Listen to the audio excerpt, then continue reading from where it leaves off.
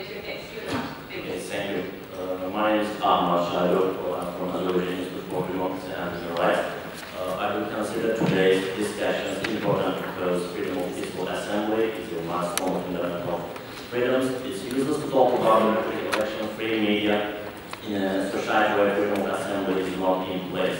On the other hand, freedoms are understood differently and we see double standards on this issue. I want mainly focus on freedom of assembly. Earlier this year, Azerbaijan Institute for Democracy and Human Rights has monitoring on freedom of assembly in Azerbaijan. In my speech, I will touch on concrete facts on monitoring results. But future days are left for Baku to host the first European Olympic Games. Preparation work is underway for these games, and we see some positive tendency. Starting from January, opposition parties actually exercise their right of freedom of assembly at a demonstration in downtown Baku. This demonstration varied from protests of parents of soldiers who died as a result of Armenian armed forces ceasefire, protests against rises in prices, even the protests against Baku European Olympic Games. Just recently, on April 15, United Oppositional Parties held a demonstration, and I personally conducted monitoring during this demonstration. The conclusion I reached was that protesters freely exercised their rights to freedom of assembly, criticize the government, and also provide security to them. I do appreciate this improvement, but we should consider the same situation in other countries.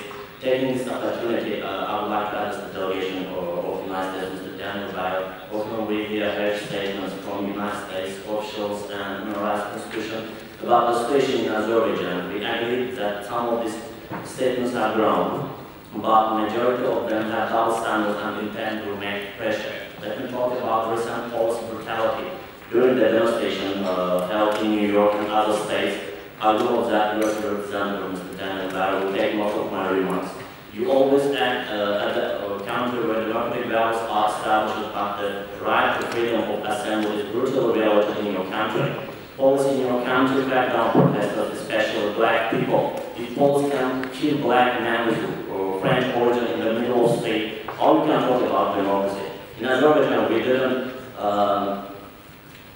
observe any act when police killed someone in the street.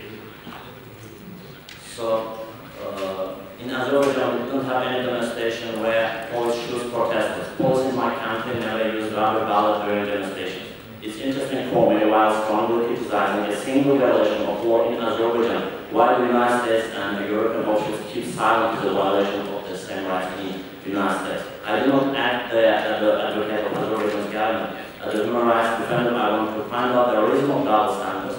Because we criticize Azerbaijan's government, also we accept some violations of law in our country. If these problems are observed not in Azerbaijan but also in the United States and as European countries, why do we turn blind eye to them? Also, I want to reply to Mr. Daniel that always he mentioned about the Crimea conflict and territorial integrity of Russian Federation. I call him to be clear once and to express his opinion about the Nagorno-Karabakh conflict and territorial integrity of Azerbaijan. Thank you very much.